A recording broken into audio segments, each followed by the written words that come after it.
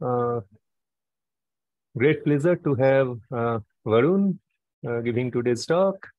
Um, Varun works in jet physics, has worked on many really interesting fundamental problems about jets, like factorization, and in particular factorization in the context of in medium jets and stuff like that. And so for a while now, we were hoping that we get some opportunity to have a talk by him. And yeah, so right now we're doing it online, but we hope to have an in-person talk um, with, from him soon. So Varun did his PhD in Carnegie Mellon, and then he had postdoctoral stints at Los Alamos and MIT. And after that, he joined South Dakota quite recently, right? Less than a year back Yeah, as a, yeah, last as a August. faculty member. Yeah, and so he will be talking about uh, uh, application of EFTs for jet physics, I guess, in heavy ion collisions. Yeah, Yeah. So Varun, please. yeah. So thanks a lot for the invitation. And yeah, before I start, please feel free to interrupt me to ask questions in between.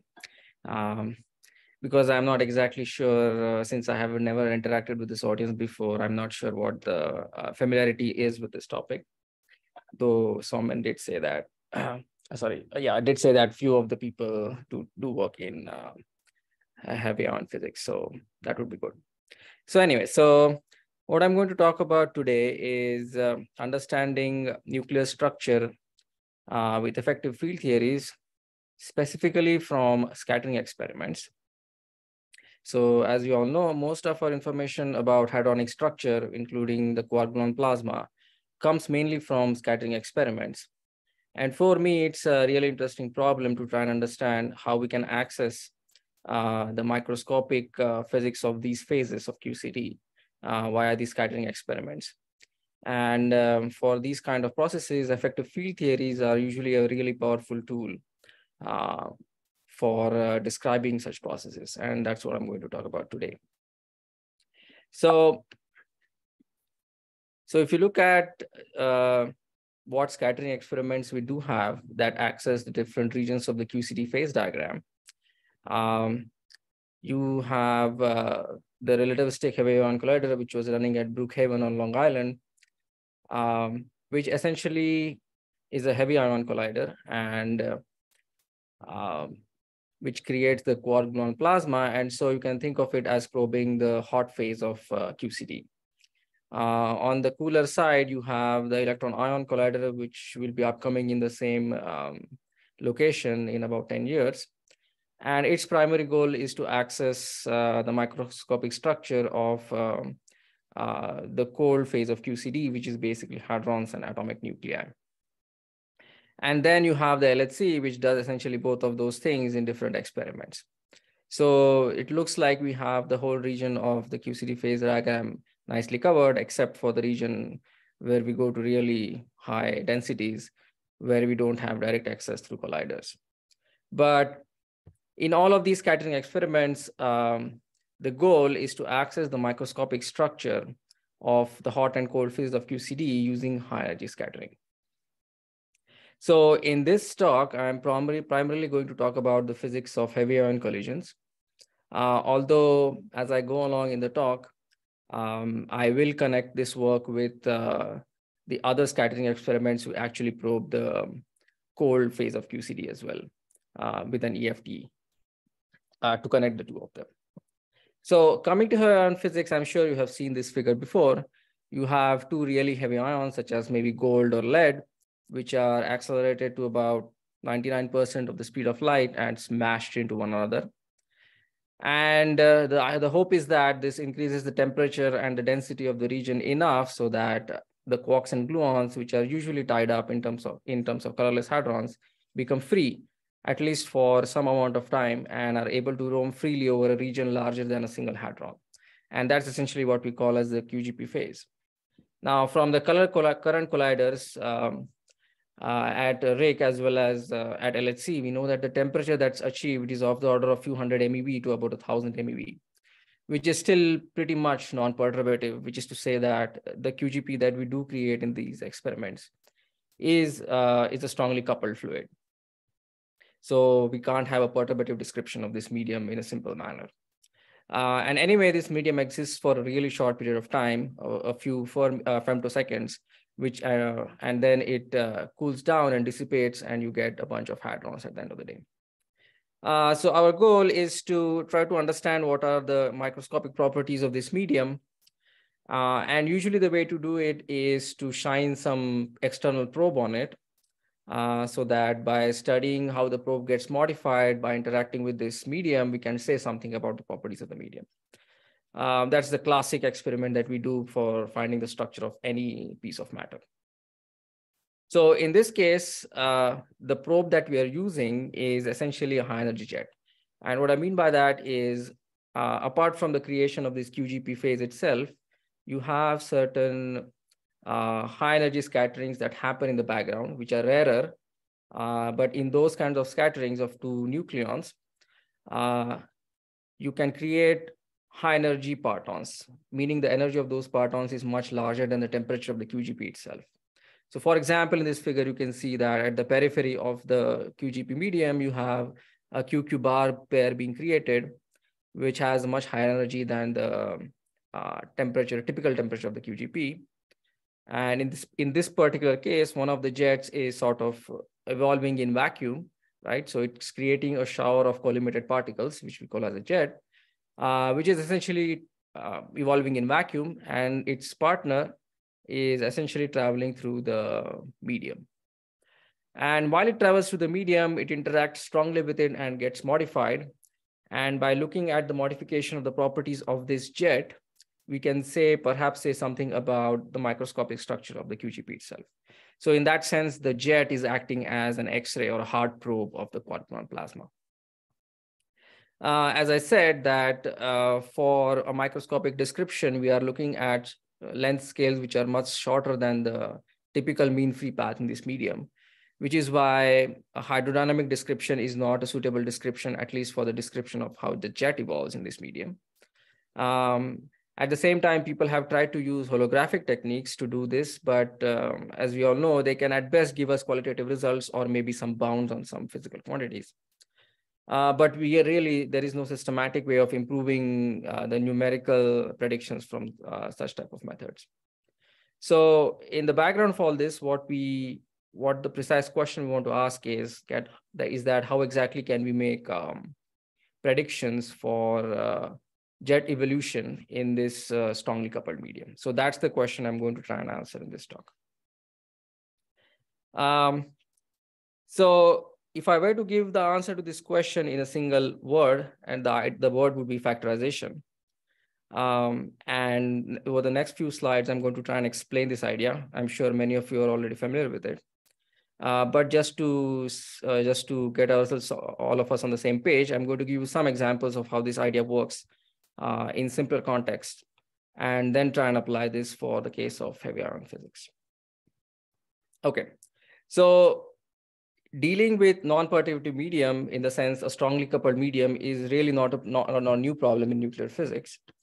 We are usually faced with the same issue in just hadronic colliders, for example, at a PP collider at the LHC, or an electron-ion collider. In each of these cases, you have a strongly coupled state, either a hadron or a nucleus, again, which cannot be described simply by perturbation theory.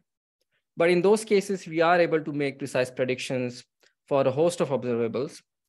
For example, I'm going to look at two particular cases. One is deep inelastic scattering, which is, you can think of it as the harmonic oscillator of nuclear physics, and the other is Drell-Yan. And in each of these cases, the way we make predictions is that we rely on the idea of factorization. So what exactly do I mean by that is, so let's look first at the DIS experiment, which is basically you are taking a high energy electron and shooting it at a hadron. And the electron, after interacting with the hadron, basically gets deflected, and you measure the properties of the electron and try and see what you can learn about the properties of the hadron from it, right? So that's essentially the the process. So the cross section, I will write it down as E minus P to E minus plus X, where X can be anything else. So I don't care what is being created. In that sense, it's an inclusive process. So from an effective field theory point of view, there are essentially two scales in the problem. One is the momentum of the photon, which I will call as Q, which forms the ultraviolet scale of my EFT, effective field theory. And the other is the infrared scale, which is the hadron mass scale, lambda QCD, which is well separated away from this. So there is a hierarchy between these two scales. And I know that when I have such a separation of scales, I can write down a very simple equation for the cross section that I'm interested in this case, which is essentially that it factorizes into two functions. So one is what I will call as the Hart function, which basically describes all the physics at that single scale Q, which is my UV scale. And the other is the parton distribution function, which describes all of the physics at the scale lambda QCD. And this split or this factorization is valid to leading order in the expansion parameter, which is just the ratio of the two scales. So we can think of this as the expansion or the power counting parameter of my effective field theory. So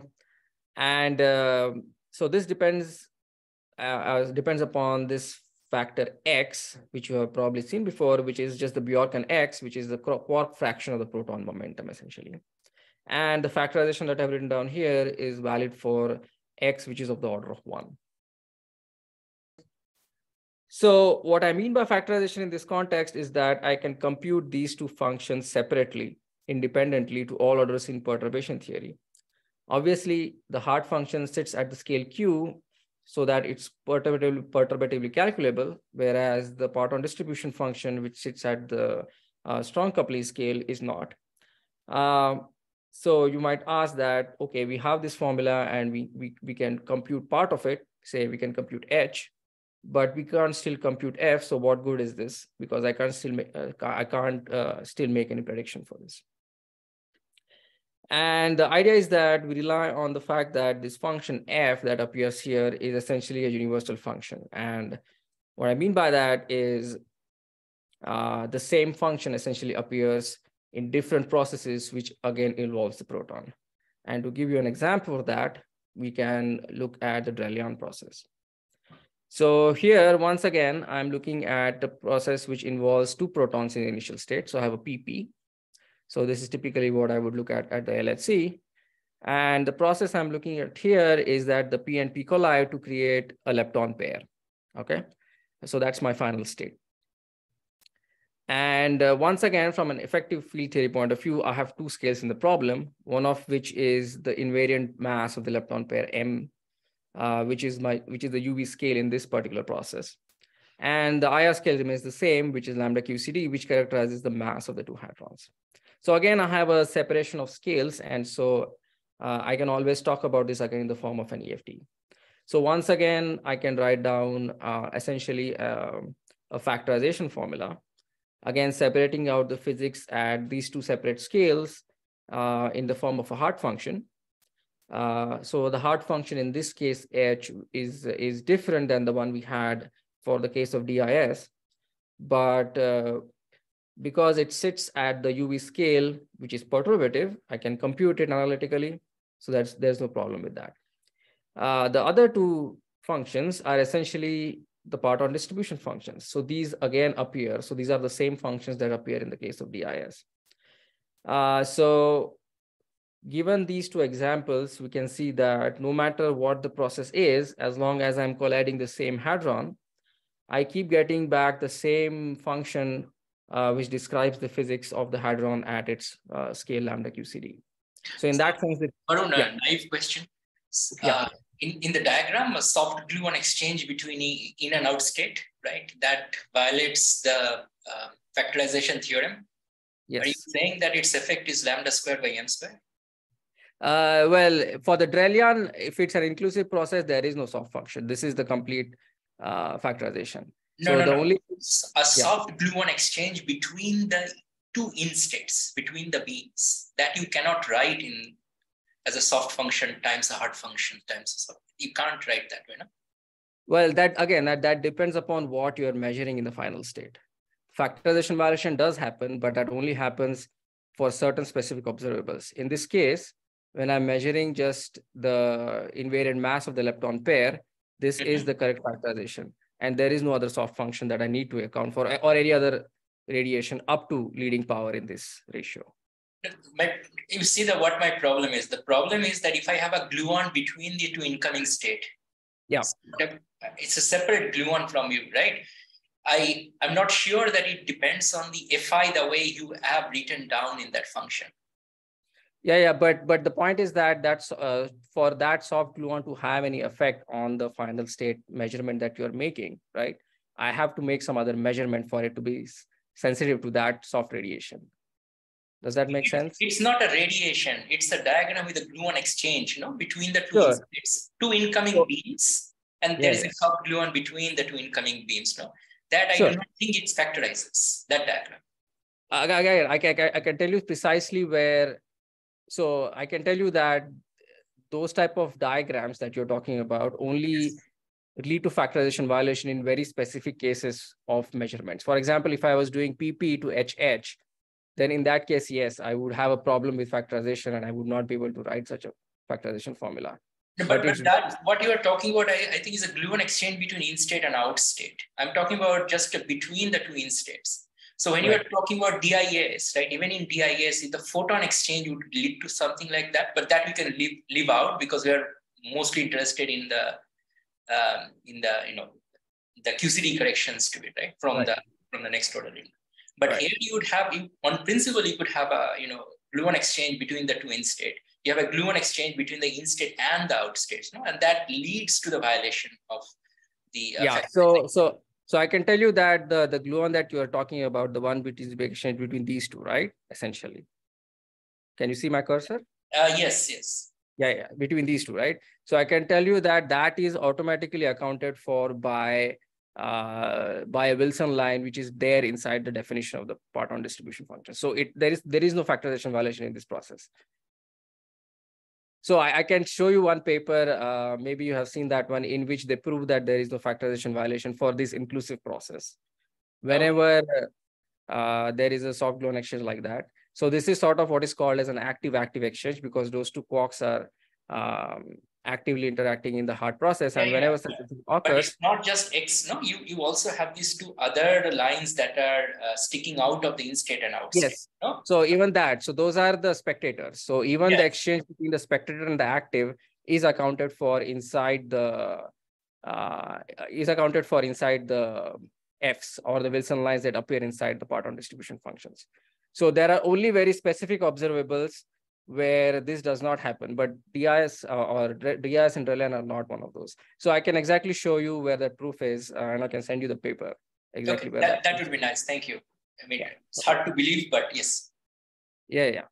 So it actually, I will refer to that paper in this talk as well, and you can see that for active and active spectator exchanges for this particular process, it actually holds. Anyway, okay, thanks for the question. So in this case, as I said, you have the PDF, in this case, 2 copies of the PDF, which is again the same function that appears for the case of DIS, and you have this function which is perturbatively calculable. And the idea is that this PDF isolates and which is the reason why I'm saying that it's universal is because the same function appears in both of these functions.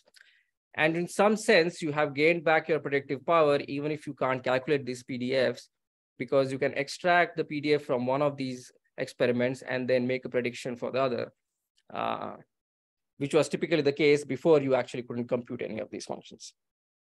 Anyway, so why should we care about factorization is, apart from this nice universality, we also get a precise operator, gauge invariant operator definition for this universal non-perturbative physics. So namely that for the PDF, for example, we can write the result as a trace over a gauge invariant operator. So these are just quark fields which are connected by a collinear Wilson line. And this is computed in the background of the density matrix of the hadron. So what good is this is that if you actually wanted to make a precise prediction of this for this process numerically, using factorization, now you have reduced the problem to just computing the PDF instead of simulating the whole process, right? So instead of doing the whole thing on the lattice, taking 2 hadrons and doing the computation in real time or simulation in real time, which you can't even do on the lattice, perhaps you might be able to do it one day on a quantum computer. But even then, that is horrendously more expensive than just computing one function, right? So that's the first advantage of having factorization. The second is that because you have a precise operator definition, the renormalization of the operator, or basically the radiative corrections that appear for this function, can be done only once, independent of any experiment, any specific experiment. For example, in the case either it's DIS or Gluon, and independent of any specific hadron, mostly because all the radiative corrections and the running just depends upon the definition of the operator and not of the state of the particular hadron.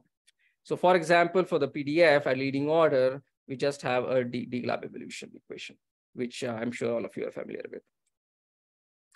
The third thing we can do is, because we have this radiative corrections to be done only once in your whole lifetime, all the numerical predictions can be improved by resumming large logarithms in the ratio of the 2 separated scales. So in this case, what we mean by that is we can resum a whole tower of these logarithms which appear in the cross section. And these are all large logarithms, which means that they contribute significantly to the cross section. And lastly, but not the least, this type of factorization is usually systematically improvable, which is to say that each of these functions in this factorized formula can be computed to any order in perturbation theory, first of all, going to higher and higher order. At the same time, if you want to be even more precise, which we can go to higher powers in my expansion parameter. So, so in that sense, this is a systematically improvable process or calculation. Okay, so since we will be ultimately be interested in the physics of jets, we want to now look at a process which is slightly more complicated than the one for DIS or Gluon. So here we want to consider the case when I have 2 jets, I have 2 protons again colliding and creating a high energy jet. So what I'm measuring at the end of the day is I'm isolating a jet with a certain radius and transverse momentum PT, along with anything else which I don't care about. So this is basically known as semi-inclusive jet production. And in this case, if I look at the scales in the problem, I essentially have 3 scales. One is the jet PT, which is the ultraviolet scale of the problem. Then I have an intermediate scale, which you can think of the virtuality of the jet, which is PT times R. And finally, you still have the hadron mass scale lambda QCD, which is the infrared scale in the problem. So again, for this kind of process, which is slightly more complicated because you have now 3 scales and a hierarchy between them, we can actually again write down a factorization formula. Once again, I have the 2 copies of the PDFs which appear in this cross section, which are the same as for the Gluon and DIS. And then for describing the production of the jet and how it evolves, you have a Hart function, which basically describes all the physics at the scale PT, which is our UV scale, and a jet function, which sits at the scale PTR. And essentially that describes the evolution of the jet or the shower itself, okay? So once again, you have this nice separation of physics between at different scales, and each of the functions describes the physics at one particular scale. And again, this is correct to leading order in this case of 2 expansion parameters, because I have 3 scales here. One of them is R, which is the radius of the jet. So we are going to assume that R is small. And the other is the ratio of my IR to the UV scale. Okay, so in this case, as before, FA and FB are not calculable analytically, but the jet function is perturbably calculable because it sits at a scale higher than lambda QCD, and so is the Hart function. So everything except the PDFs again is just analytically calculable in this case as well. So that's very nice for us, and that again allows us to make predictions for this kind of a process. Okay, so my reason for going through all of these examples was just to give you an idea that it is in fact possible to make predictions for even when you have strongly coupled media involved for various kinds of processes, including those involving jets. So we can now turn our attention to actually the problem that we're interested in, which is the factorization for heavy ion jet physics. So I can pause here, and maybe if people have any questions, they can go ahead and ask me. Otherwise, I can continue ahead.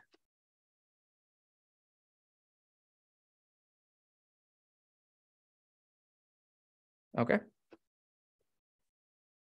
All right. So the process that we want to consider, at least the simplest one that we want to consider, is this. So we have, again, two nucleons. So imagine that we are doing a heavy ion collision now. So a couple of the nucleons, one from one of the ions and the other from the other ion, undergoes a hot scattering, which creates a jet. Now, in the background of the jet, the rest of the nucleons are basically creating your QGP medium, and so the jet that's created in this hot process is now going to travel through that QGP. And essentially, we want to describe this process. So the cross section is again going to be is going to be just jet plus X. So we want to isolate a jet with a certain radius R and transverse momentum PT. So in this case, for the evolution of the jet in the QGP, the IR scale from the problem becomes the temperature of the QGP, or MD, which is the Debye cleaning mass. For my case, where it's a strongly coupled fluid, and so the coupling G is of the order 1, these two scales are of the same order, and so that forms the IR scale for my process. So what I want to do now is draw an analogy with deep inelastic scattering and try to convince you that this process in which the jet actually probes the QGP medium is exactly the same problem as the virtual photon probing a hadron or a nucleus in a DIS experiment. So the first thing I can do is basically compare the scales in the two problems.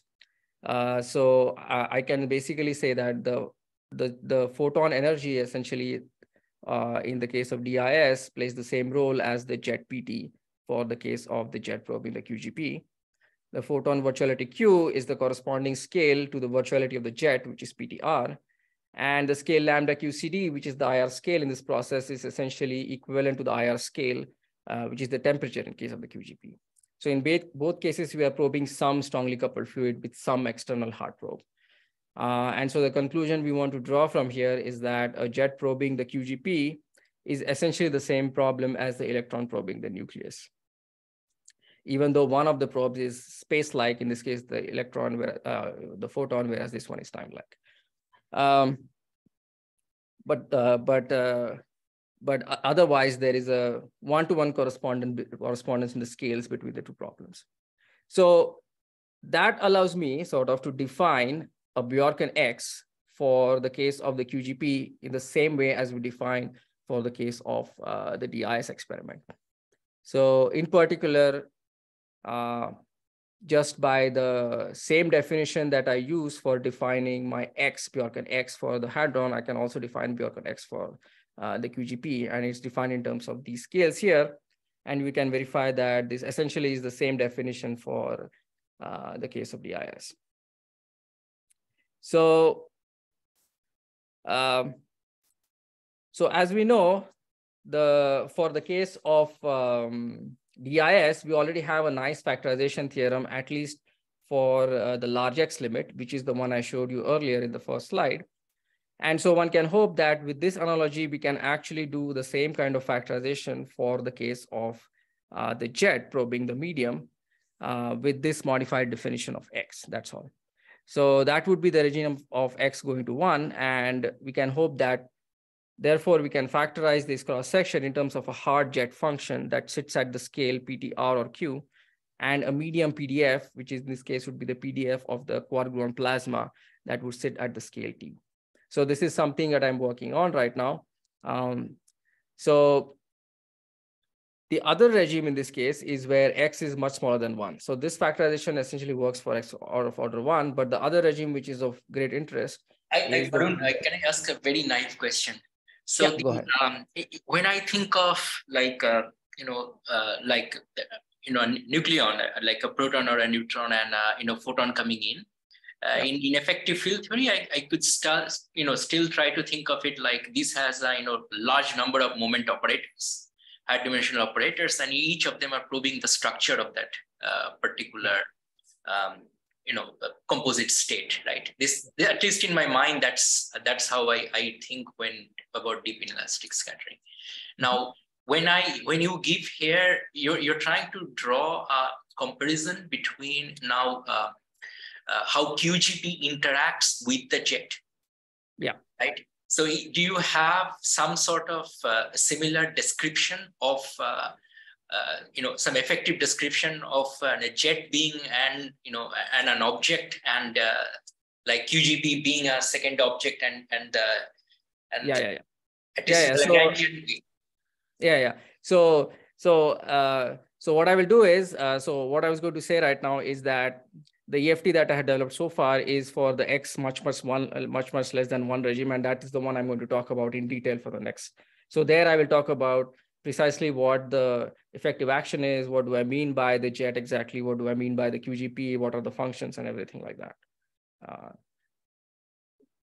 Sorry, could you once again explain why this particular combination for X? Oh, so this basically follows from the same definition that comes from DIS.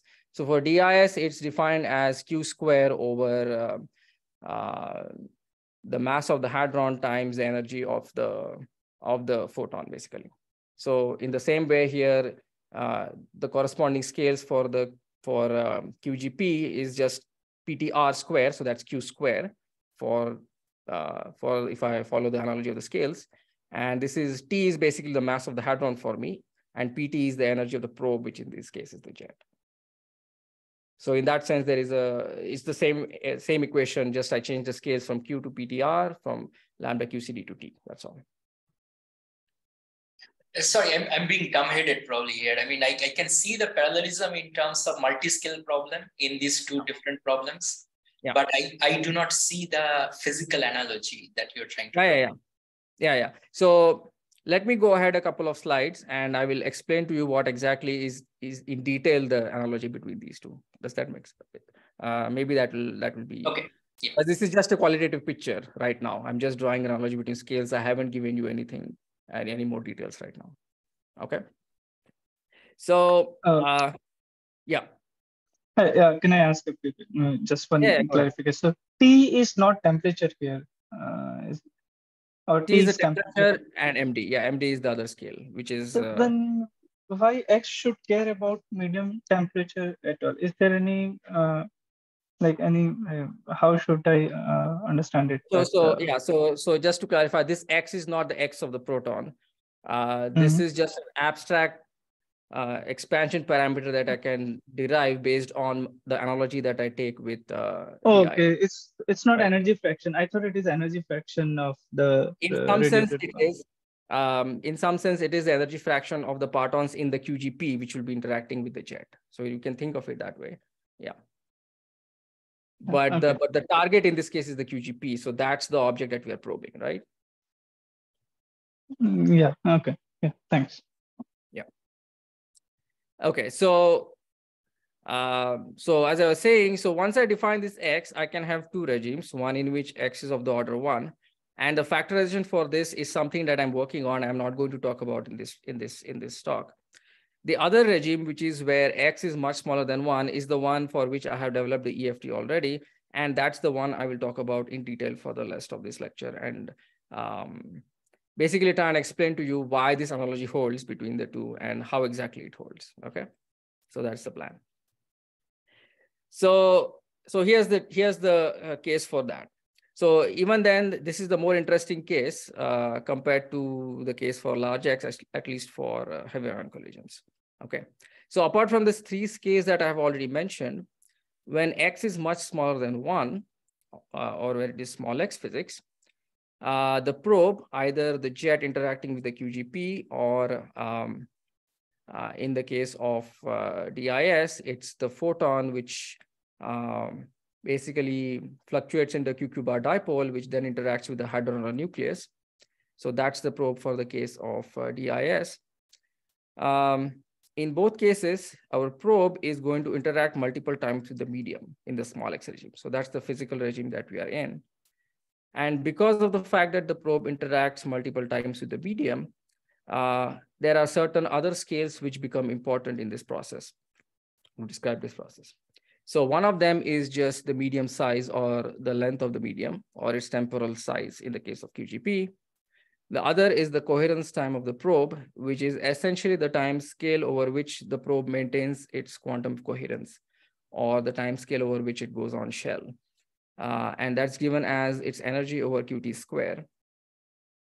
And the third scale is basically the mean free path of the probe in the medium. Now, we don't really care about these scales when I'm doing large X, because in that case, the probe interacts just once with the medium, and these quantities usually are not useful or meaningful in that context. But for the small x case, they are extremely important, and I will show you what role do they play in my effective field theory.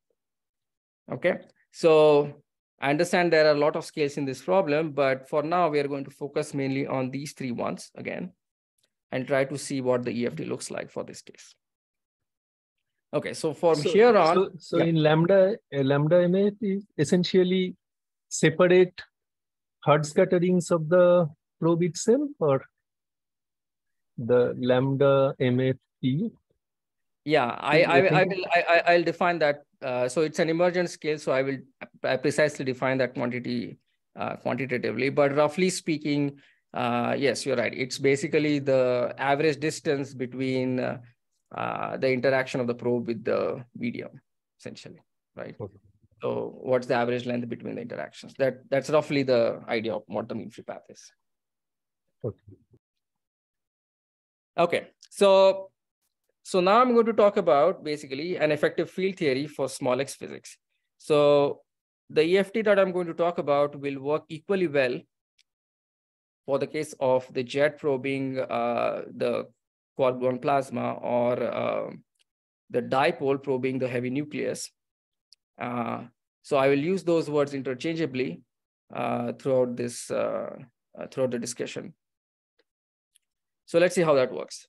So what I'm going to work within is the soft cooling effective theory formalism, essentially, which is known as CET, which some of you might be familiar with, but I'll give you a brief introduction as to what we're going to do here. So the basic philosophy of SCET is that for all the radiation that's available to you in the entire of phase space, you carve up your phase space into certain specific regions in which the momentum of the radiation scales in a very specific way, depending upon the scales in the problem. So what do I mean by that is, for our particular case, we have a probe, a high energy probe, and we have a medium which is sitting there. So for a high energy probe, basically you can think of it as being made up of partons which have a high energy, which are all moving in a specific direction, right? So all of the partons that I care about, which form the probe, are essentially going to be isolated in a small region in my momentum phase space, which I'm indicating here, which have some energy EJ, and they have some spread around that direction, which is given by my power counting parameter. So in this case, my power counting parameter is going to be X, since I'm expanding in X and I'm working in the regime where X is much smaller than 1. Okay, so that's going to be the effective field theory for me. And that's going to be my expansion parameter. So in that sense, once I divide up my phase space into these regions, I have essentially two relevant degrees of freedom for my effective field theory. One of them is the energetic partons that make up my probe, which is either the jet or the dipole in the case of DIS. And in the other case, you have the medium itself, which is made up of partons which have much lower energy. So we can think of them as soft partons. And we can sort of explicitly write down what the momentum of those scales, of those degrees of freedom scales like, in terms of the energy scales in the problem and our expansion parameter. So in this case, I'm expressing everything in light cone coordinates, because that's the easiest thing to do in case of mostly massless partons. which I'm going to be working with. And so these two momenta, essentially momentum degrees of freedom, are the relevant degrees of freedom for my effective field theory. I can sort of express them in a P plus P minus plane, where P plus P minus are my light cone momenta. And I can think of these two degrees of freedom either being soft or collinear, and hence soft collinear effective theory, which are separated from one another in rapidity. Okay, so they both have the same virtuality, but one of them has a much higher energy compared to the other, which is why they are separated from each other in rapidity. So that's going to be those are going to be my degrees of freedom. So what I'm going to do is now, I'm going to write down an effective field theory, which is correct to leading power in my expansion parameter, which in this case is X. And as it turns out, what I can do is I can start from the QCD Lagrangian and systematically expand it in this parameter X. And what that gives me is a Lagrangian which effectively looks like, which has three pieces. One is a collinear Lagrangian, which basically tells you what about all the interactions between the collinear degrees of freedom, which in this case are just the partons of the jet. Then you have the soft degrees of freedom that essentially essentially describe the dynamics of the soft degrees of freedom, which in this case is the medium. And finally, you have the interaction between them. And in this case, these interactions are mediated by what is known as the Glauber mode. Some of you might be familiar with this. So this is just an interaction term between these two degrees of freedom. So this is like a classic Lagrangian. You have one degree of freedom, the other one, and an interaction term between them. And this is correct to leading power in my expansion parameter, which in this case is X. Okay. So as Tuhin asked me, so this is basically in this paper by Ira and Ian. And so this is a paper which also talks about factorization violation in detail. And the answer to your question about Rayleigh basically can be found in this one, Tuhin, about how the active and the active spectator gluon exchanges basically get absorbed in the Wilson lines and hence don't affect the Rayleigh process factorization. Okay, so that's going to be my effective action, which I can derive rigorously from QCD. And these operators, LG, which mediate the interaction between my collinear, which I'll denote by N, and soft degrees of freedom, essentially. And each of these operators in turn are gauge invariant operators made up of the corresponding Quark bilinears dressed with Wilson lines so that they are gauge invariant. Okay, so that's basically the makeup of this interaction piece. So it's a contact operator between my collinear degrees of freedom and my soft degrees of freedom. So that's the whole content of this effective field theory, essentially. Okay, so now we want to use this effective action in order to see how our system evolves with time. So, Varun, yeah. the soft degrees of freedom that exist in your jet itself, where are you putting it? I mean, you said that L soft is I should be thinking of it like the degrees of freedom in the medium itself, and the collinear should be the degrees of freedom that are in the jet. Did I understand correctly? I mean, that's correct, but you're right. There is soft radiation floating around as well, which connects the jet to the medium, and all of that is also taken into account automatically within the CFT, which is why there are Wilson lines essentially, which account for any radiative corrections that can connect the two with each other. Okay. Yeah. So again, I would really refer you to this paper where it's been rigorously derived starting from QCD. So they do a rigorous matching from QCD, accounting for all the radiative corrections systematically. Okay, so what we want to do is we want to use this effective theory to sort of describe our system. So what we can do is, essentially what we're going to think of is that our probe, either the jet or the dipole, is going to be an open quantum system which is interacting with some environment around it, right? Which is clearly what the picture is in this case. So for the sake of simplicity, in this case at least, what I'm going to do is, instead of, I know that my initial state jet is essentially created from a PP collision and not from an E plus E minus. But just for the simplicity of description, I'm going to start off with an E plus E minus state, which is accurate for the case of DIS process, as you understand, because that's where I start from. For the case of the jet, in heavy ion collisions, I will start from a PP state and create the jet out of that instead of E plus E minus, which will add in extra baggage to my EFT, essentially in the form of PDFs for that initial nucleons as well as initial state radiation effects. So which is something I don't want to deal with right now, because I want to describe the evolution of the jet after it's created within the QGP medium. So for simplicity's sake, I'm just going to assume that the jet is being created by some E plus E minus hard collision. Okay.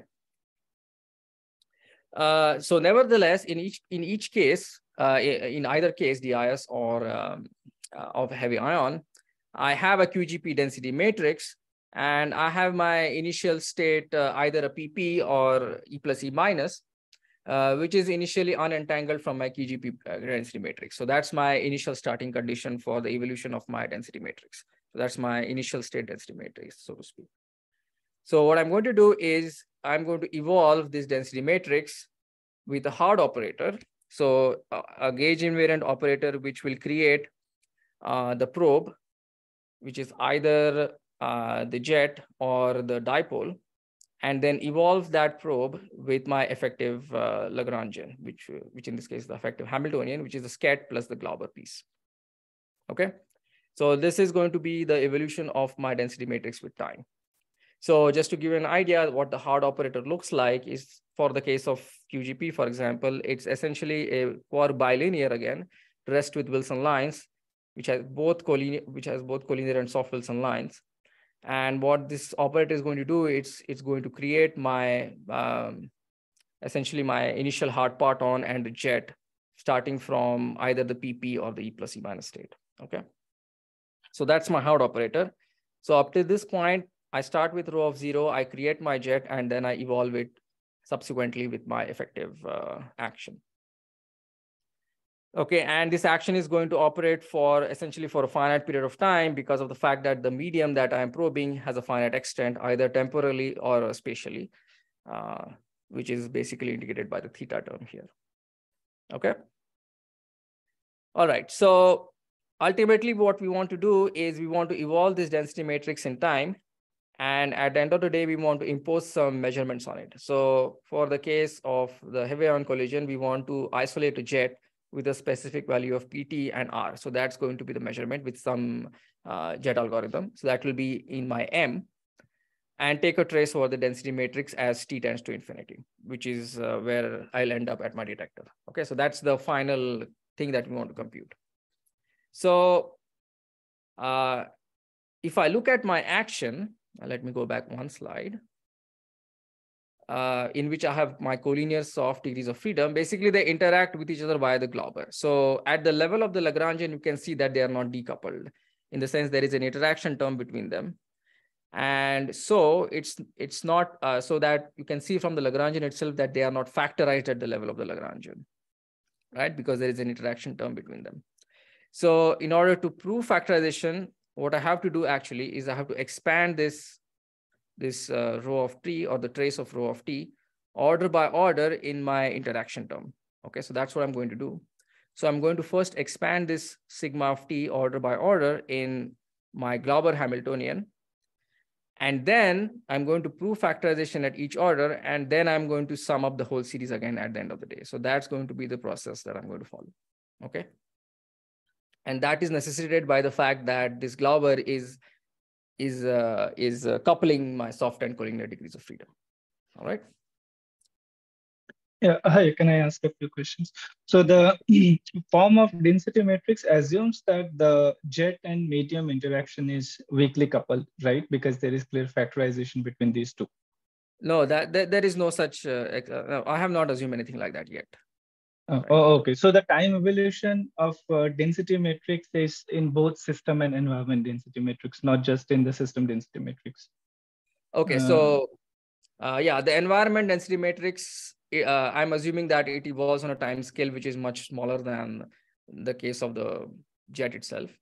But you can incorporate them, incorporate any evolution in the medium via any. So there is a way to incorporate the evolution of the medium also in this formalism. And I will talk briefly about that. But for simplicity, the most cartoonish picture that you can have is that you just have a QGP which is sitting there for a few minutes or for a few femtoseconds, and I have a jet flowing through it, right? And suppose the medium is not evolving for now. Mm-hmm. Mm-hmm. But even if it does evolve, we can incorporate that in the in this formalism, and I'll talk about that briefly later as well. Yeah. Okay, thanks. But the interaction term is this Glover term, right? Yes. So when you are expanding in that, aren't you assuming that it's weak? No, but I'm going to resum everything back again. I'm all order. Okay. So this is just for technical reasons that you're doing this. This Is for technical reasons. For proving the factorization, I need to do this because of the fact that they couple the soft and collinear degrees of freedom. Okay. That's why. Yeah. Yeah, I'll talk about different scenarios where different approximations apply and where we can or cannot truncate the series. Yeah. All right. So now I want to look at a specific term at, so I have infinite number of terms here, and I want to look at a generic term in this series, say the order n term. So that's one I'm going to look at and show you what the factorization looks like for that specific term. So this is the order 2n term in that series. Okay. So this one has this one I factorize in terms of 3 objects again. One is a Hart function, which again sits at my scale PT, which is the UV scale of my problem. Then I have n copies of my what I will call as the medium structure function. All right. So essentially, this is sort of like the PDF, but not quite the PDF yet, but because it depends upon transverse momentum. So you can think of this as a kind of a TMD PDF for the medium in some sense. But the important thing is that there are n copies of this at an order n in this series, or rather at order 2n. And this object is in the same way as the PDF is universal. This object is also universal in the sense that it does not depend upon any of the properties of the jet that's probing it. Okay, so that's one thing.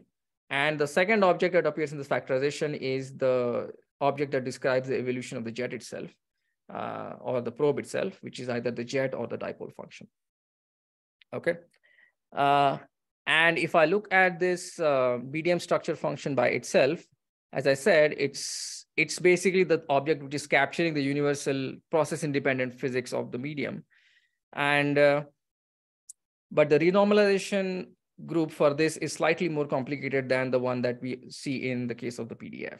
So in the PDS, we just had a renormalization in the usual dimensional regularization scale mu, which gave us the Dirac equation in the running of the function. But in this case, we have actually 2 renormalization scales. So I'll try and explain that. So if I look at this picture and look at the various degrees of freedom in my EFT, I have the Hart function, which sits at a virtuality of PT. Okay. The other 2 functions in my EFT, which are the soft function or the dipole function and the collinear function, are essentially at the same virtuality in the sense that they sit in the same hyperbola on this P plus P minus plane, and they are separated from the Hart function. So the separation between the Hart and the soft and the collinear functions is in the usual virtuality, and so I have a usual running between these 2 functions and the Hart function via the renormalization scale mu. So that's indicated in this figure. So that's one thing. But the soft and the collinear functions themselves are separated from each other in rapidity. And so I have another renormalization scale which accounts for this separation between the 2 functions. And so each of these functions obeys 2 renormalization group equations, one which corresponds to evolution in virtuality and one which corresponds to evolution in rapidity. And as it turns out, for the evolution in rapidity, the equation is what is known as the BAF-KL equation. So for those who are not familiar with it, this is sort of a famous equation which appears in small x physics. And which was something expected because we are doing small x physics after all. And so this equation has to appear in the description of this process. So in our EFT, it appears via this renormalization group equation of these two functions, essentially. Okay. And so in the usual way, we can sort of do an RG running between these two functions as well as between the hard function, and that will resum for us all the large logarithms in the ratio of the various scales. And in particular, solving the BFKL equation, which will basically resum for us all the logarithms in X, which is the expansion parameter for EFT. Okay. Both in the case of heavy ions as well as in the case of small x. So that's what the factorization theorem looks like at order n. And now what I'm going to do is I'm going to sort of do this resummation by doing the RG evolution. So again, this function is perturbatively calculable, the jet function, but the medium structure function has both perturbative and non-perturbative physics. So that is not entirely calculable, obviously, like the PDF. But even then, we can do the running between the two by solving my RG equation. So that is something we can do, even though we don't know what the boundary condition is exactly, which is the non-perturbative piece here. Okay, so after I do that, what I can do is I can sum the whole series. As I promised, I want to look at the series to all orders, and I want to sum the entire series.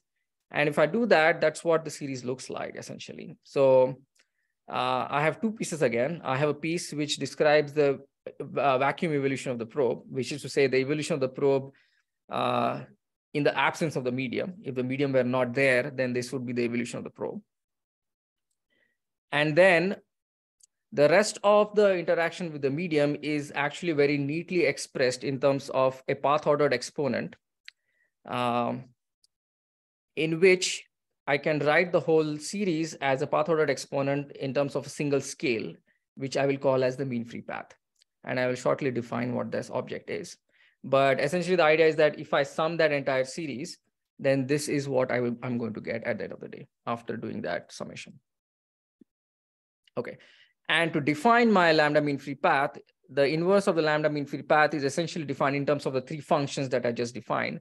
The hard function, medium function, which is the, as I said, is the observable independent structure function, and my jet function or the dipole function. So this, if you check the dimensions of this object, it naturally turns out that this entire object together has the dimensions of an inverse length scale. And the way it appears in my expression strongly suggests it to be a mean free path because it's integrated over the extent of the medium. So to give you a physical picture of what this looks like, say I have this as my medium, it consists of several partons or nucleons in the case of my, in the case of a large nucleus. And I have this probe, a high energy probe, which is traversing this medium.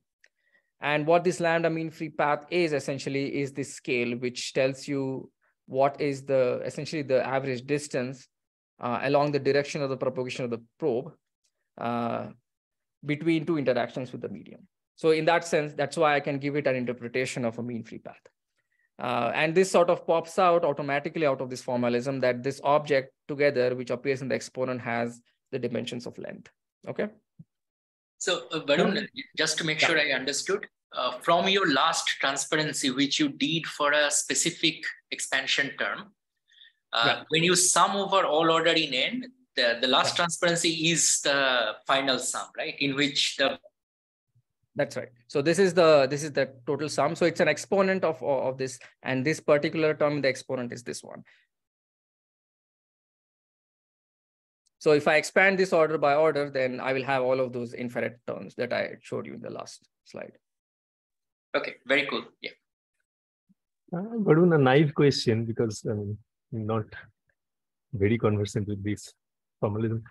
So I thought in medium jet physics, one very important quantity that comes in the naive perturbative language is the emitted gluons and their coherent interaction with the thermal particles, right? Right. So that is all included in this lambda MFP? Yeah. I'll talk about exactly what this EFT is for. And so there are certain assumptions in this, as you said, that this particular form for the EFT assumes that essentially the successive interactions of the probe with the medium are actually incoherent. And I'll talk about when it becomes coherent, what can we do about it? Okay, thanks. So this is, you can think of it as the Markovian approximation for the interaction of the probe with the medium. That's why it's in a nice exponent, right? So in your formulation, where did you exactly assume it in the last slide?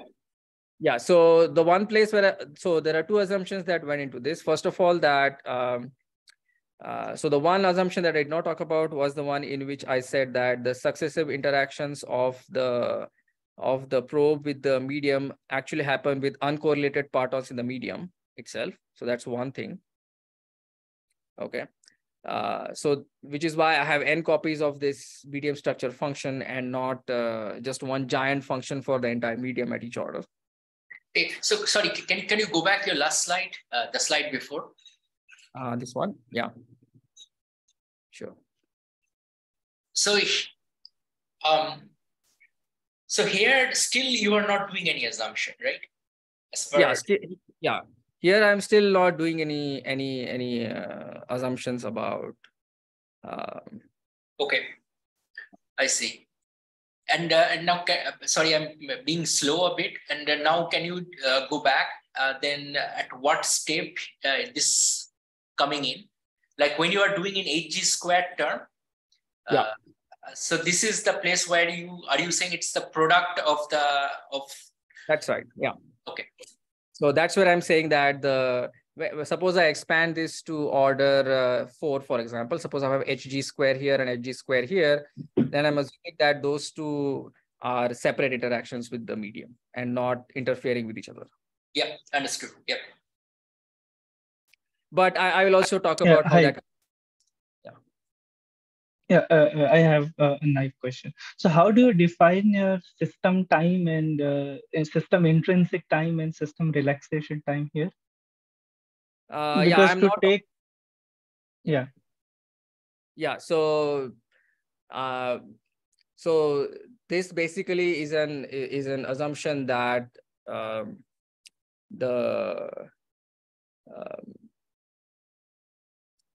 the mean free path of the, ultimately the assumption that is being made here is that the mean free path of the probe is much larger than the coherence time of the probe, which is why the probe is losing coherence between successive interactions with the medium, right?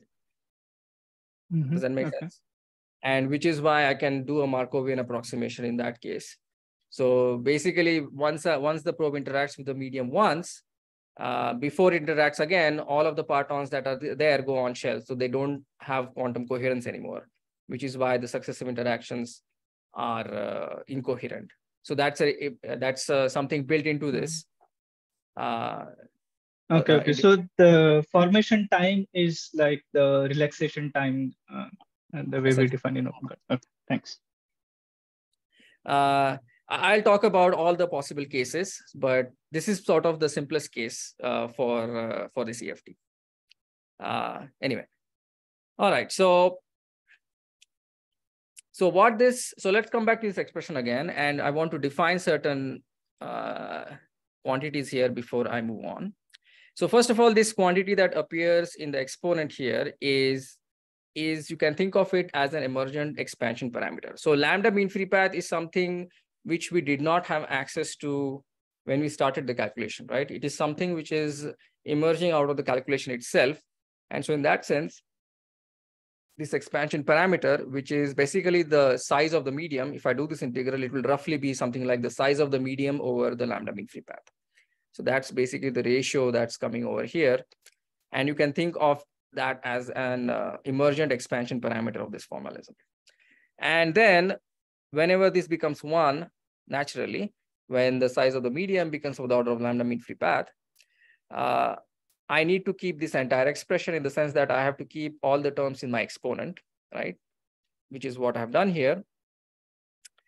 And that sort of gives us a condition for when this sort of expansion breaks down. So in the case of heavy ion physics, if I do this term by term, then that's basically known as an opacity expansion, if you have heard that term before. And whenever this condition is satisfied, or whenever this ratio becomes of the order of 1 or larger, then that's essentially the breakdown of my opacity expansion. I need to keep all the terms in my series. Okay. On the other hand, for small x DIS, what this condition defines is essentially the saturation scale. So I can solve for at what value of Q this ratio becomes 1, or this expansion parameter becomes 1. And for the case of small x physics, that essentially defines the saturation scale. So as you can see, there is a nice correlation between the physics in the two systems based on this single equation. All right. So can I ask one question? So leading order in opacity works in this framework if lambda 1 is smaller than 1, right? Yeah, much smaller than 1. Yeah. Yeah, thanks. All right. So for those of you who actually work in heavy ion physics, you might be familiar with the parameter that's actually used in literature quite a lot, which is known as the jet transport parameter. And I want to show you how it relates to the EFT that I have just derived. So I can actually write down the jet transport parameter, which is usually denoted as Q hat, again, in terms of the 3 functions that I have, except that I have this extra factor of k pub square, which appears under the integral in KT. And that's basically the difference between what my Q hat is and what my lambda mean free path is. So once again, as you can see, what I want to point out here is the jet transport parameter, which is usually used in, I think, almost all the other formalisms that deal with jets in heavy ion physics. As you can see from this equation, it depends both on the properties of the jet, of the probe, right, via this function, and the properties of the medium via this function. And so what I want to put forward, the idea is that Q hat essentially is not really a direct observable independent probe of the medium properties. So in fact, you can factorize Q hat in terms of something which is actually independent of the medium properties, which I have defined as the S medium. Sorry, Varun, I'm not familiar with heavy ion physics. Can you define the jet transport parameter? So yeah, this is usually defined as the average KT that the parton acquires or the probe acquires as it moves to the medium. So that's usually how it's defined. No, from experimentally, like say if I observe from the observation side, how do I define it? So it's defined in terms of so the typical experiment that you would do, for example, is I would look at the broadening of a jet. So if a jet had some PT without the medium, if I make it go to the medium, then it will broaden because of the partons will acquire some transverse momentum because of its interactions with the medium, right? Mm-hmm. And then for that cross section, you can define this Q hat. You can extract the Q hat from that cross section and sort of define an object which is the average KT that a parton acquires as it moves to the medium from that experiment. Does that make sense? But I'm not observing any parton. No, I'm observing the final state things in my detector. Yeah. So in my detector, like I can define a jet by a clustering algorithm, but then how do I get hold of this? So yeah, so this will be it just like when you do a DIS experiment. After all, you're observing hadrons, right? But the thing you're extracting is the PDF, and the PDF works at the partonic level essentially, right? So you have a factorization again in which you have something which tells you about the partonic physics, and then something which tells you about the hadronic physics, which includes hadronization on top of it. So something similar here, in which this Q hat essentially is convolved with something else, which gives you the total cross section. But this is the one that works at the partonic level, essentially. Okay, so it's not something like a direct observed functions like it's not a direct observed function. Variables or anything like that. Yeah, it's fitted basically to experiment. Okay. Via different kinds of measurements for So the mostly the experiment that's done is jet quenching, where you observe either the energy loss of the jet or the PT broadening of the jet. So those are the experiments that you would do. But what I wanted to say for those who know about this and those who work with this, even this object I wanted to point out is not really something which is universal, but actually needs to be factorized further into a piece which is actually observable independent and something which depends on the properties of the jet. Okay, so let's take stock of the situation. So far what we have done is we have written down an EFT, which separates out the physics of my hard scale, which is PT, from my sort of intermediate scale PTR or Q.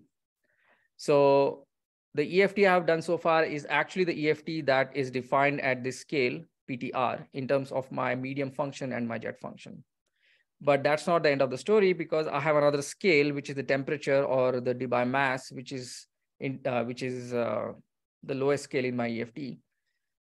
And so to complete this calculation, actually, we have to do one more step, which is to match the EFT at the scale which is currently at, which is PTR, down to the scale MD. And this is something also which people are working on, including myself.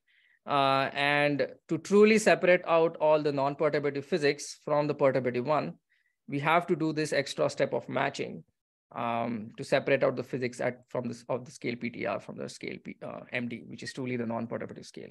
So that's something I'm working on right now, and I think the paper should be out shortly on that. But this is an important step, I think, which I don't know, nobody else ever talks about. This is heavy ion community, which I always found interesting. But anyway, so now what I want to talk about is, as we said, we have certain issues about as people pointed out to me that the EFT that I have written down so far maybe is not the correct EFT for all the scenarios, in the sense that what about interference or what is known as the LPM effect, which is basically quantum interference between successive interactions and so on and so forth. So how do we deal with that? So let me just address that. I don't know, what's the time, by the way? Oh, we are way past the time. So is that okay for you guys, or? Yeah, I mean, how much longer do you have? I have 2 or 3 slides, I think. Yeah, I think that should be fine. Yeah. All right. Okay. I mean, anyway, we asked lots of questions, so that slowed you down. Yeah. I think don't worry about time. People who get busy, they can leave. You just go on at your own pace. All right, that's fine. Okay, so as I said, we have talked about these 3 scales, which were the primary scales that I started off with. But as I said, there are also, whenever the medium is interacting with the probe, and the probe is scattering off of the medium multiple times, there are other scales which also become really important, which I said were the emergent scales, so to speak. One of them was the medium size, the other was the formation time of the jet or the probe, and the third was the mean free path. So we have defined the mean free path already via our EFT. And now we want to see whether our EFT is actually consistent, right? So for that case, to understand that, we want to define 3 quantities which define the medium. So first of all, the density of the medium. And we will say that the density is basically decided by the fact, by the hierarchy between the size of the medium L and the lambda mean free path. So essentially, if the lambda mean free path is too large compared to L, we can say it's a dilute medium. And in the reverse scenario, we can say it's a dense medium. Okay, so that's one hierarchy. The second is the length or the longevity of the medium is decided by the hierarchy between L, which is again the size of the medium, and the formation time of the jet. So this basically decides whether or not your probe is going to maintain quantum coherence over the entire length of its interaction with the medium or not. Okay, so that's the hierarchy which is decided by these 2 scales. And finally, the hierarchy between lambda mean free path and the formation time essentially is going to decide whether or not there is quantum interference between the successive interactions of the probe with the medium, right? Which is something that you guys asked me about as well. So Given these hierarchies, you can now see there are so many possibilities depending upon how these scales lie with respect to each other in terms of that value, right? Especially since this is an emergent scale, which we can only talk about after doing the calculation. So in that sense, we can basically give a classification of the effective field theories based upon the hierarchy between these emergent scales. So the simplest one is the one where the lambda mean free path is much greater than L, which is to say it's a dilute medium. As I said, L is much greater than TC, then it's also a long-lived medium. Likewise, so this is the case where the opacity expansion is essentially valid, where you say that there is only a single interaction of the jet with the medium because it's dilute, which is why I can keep just the first term in my expansion in Glauber, and basically that's the opacity expansion.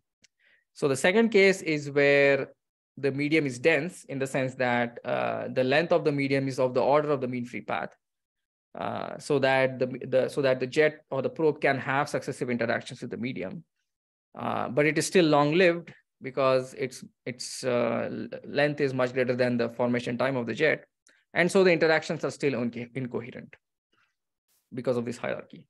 And so in this scenario, there are multiple interactions of the medium with the jet of the jet with the medium, but because of this hierarchy, there is no quantum interference between them. Okay, so that's also the case that we covered so far.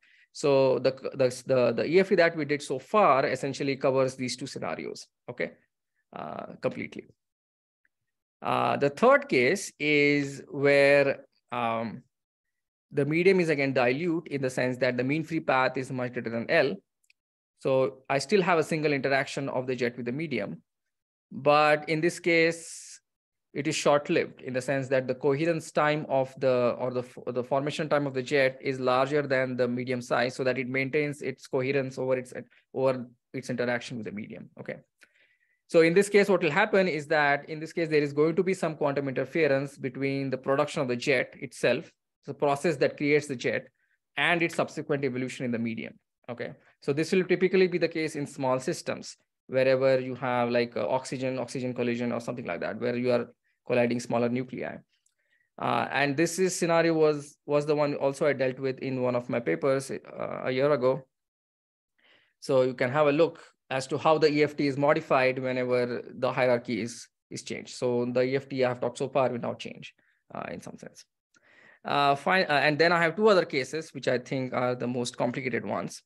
So one of them is when the medium is dense, it's long-lived, and it's coherent, which means that there are multiple interactions of the probe with the medium, and there is successive quantum interference between successive interactions. So this is where what is known as the LPM effect comes into play. And this is what connects to what is known as the BDM-PSZ formalism in heavy ion jet physics, for those who are familiar with this word. So that's something I'm working on as to how this EFT is modified for this case, where you do have these kinds of quantum interference effects. And finally, you have the case of a dense short-lived medium. Again, short-lived means that the probe maintains its coherence over its entire interaction with the medium. And this is basically what is known as saturation physics, or the one which connects to the color gluon, color glass condensate, if you're familiar with that, which is the formalism developed in the context of small x or saturation physics. So as you can see that this entire framework essentially divides nicely into different hierarchies, and based on these different hierarchies, the EFT changes. So I was going to talk about how to get to the CGC, how to modify the EFT that I have to get to the CGC, but I think I'm over time already, so I think I will stop at this point. So that was my next couple of topics to talk about how to get the BK equation, which is the saturation physics equation by modifying this EFT. But anyway, I will skip that. So to summarize, the main takeaway message I wanted to sort of put forward in this talk is that if I have a non-perturbative medium, and if you have to make any kind of quantitative predictions, then factorization is absolutely essential. And therefore, you need an EFT framework in order to do this systematically to separate out the perturbative physics from the non-perturbative one, especially to define specific structure functions for that non-perturbative medium. And as I said, there are a bunch of open questions that I still have, which is to say how to do this matching to the scale lambda QCD, formulate the case for the EFT for the CGC, which is almost done, and the paper will be out next week or next month or so. But I have yet to tackle the problem of how to do it for BDMPSC. Anyway, I think I'll stop here. Thank you. Thank you, and sorry for going over. Thanks a lot, Varun. So I would suggest this. I mean, I presume people may want to hear, since you have a couple of slides about CGC, etc. So let us first take any other questions that people may have, so that we kind of, and then if somebody is interested, they can ask about the slides that you did not cover. And so, I mean, I will probably stop the recording and then we can go ahead with whatever kind of wish.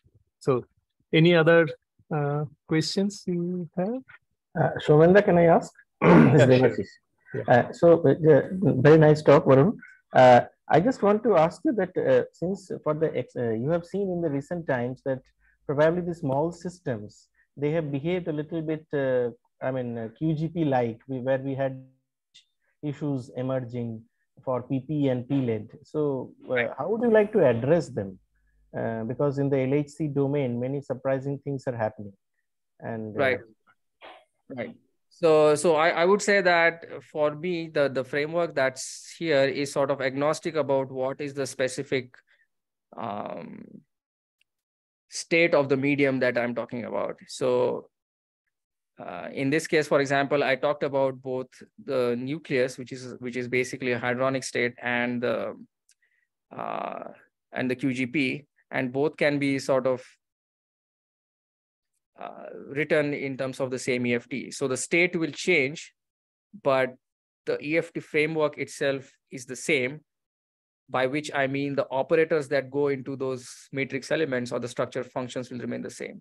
So granted that when I do small systems or when I do heavier systems, either the QGP is created or maybe it's somewhere in the intermediate state, not yet QGP. So that state specificness essentially is not there in the EFT. That's what I want to say. Whatever state it is, you are just probing that state, and the framework that I have developed essentially works for any of those, if that makes sense. The one thing I would like to say for small systems is, as I said, because of the fact that they are small and therefore short-lived, so it might be worth considering this scenario where I don't think anybody has considered that yet, where I actually have a quantum interference between jet production and its evolution in the medium. So that would be the EFT I would suggest to apply for that scenario. That's all I can say. What exactly do you mean by this quantum interference? I mean, it is some sort of... So it basically means that whether or not I can...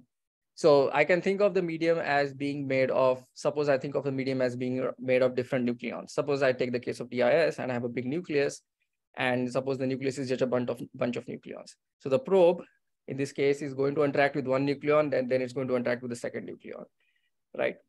And then the third one or the fourth one, and so on and so forth, depending upon the mean free path. And whether or not I can treat the interaction of the first and the second independently, or whether it's one coherent process in the sense of a single Feynman diagram, is what I mean by quantum interference here. Okay. So I did HBT, so I was thinking something different in some quantum Bose-Einstein statistics. No, it's different. Okay, no, nothing like that. Yeah. Okay. No, it's fine. I mean, because this issues which we are facing with the data is that how to understand these small systems actually. So this is where I think your model will be very effective. Thank you. Right.